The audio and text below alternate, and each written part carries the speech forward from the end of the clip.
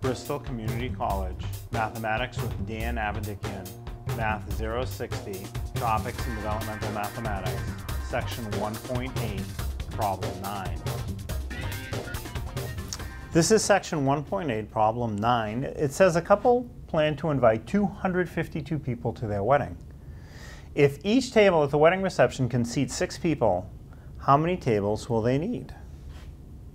Well, again, there's more than one approach to this problem, like there are so many problems.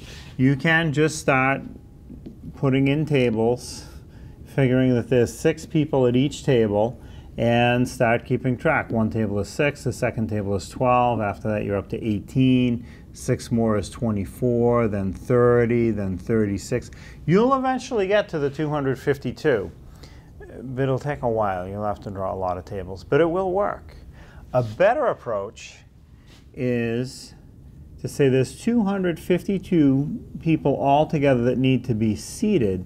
Let's divide 6 into that number for 6 people per table, and that'll tell us how many tables we need. That will also work, and it'll work a whole lot faster. So 6 won't fit into 2. So we'll just go to the next digit. 6, how many times will it fit into 25? Well, 4 is as close as we're going to get. So 6 times 4 is 24. I write that under the 25. I'll subtract 25 minus 24 is 1.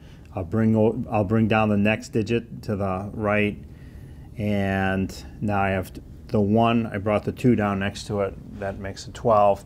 6 will fit into 12 how many times? It'll fit in twice, so that's 2. 2 times 6 is 12. So it fits in evenly with no remainder. So I get an answer of 42, and what that answer is how many tables the couple needs for their wedding reception. If you can seat 6 people per table, 42 tables will have seating for the total number of guests, 252.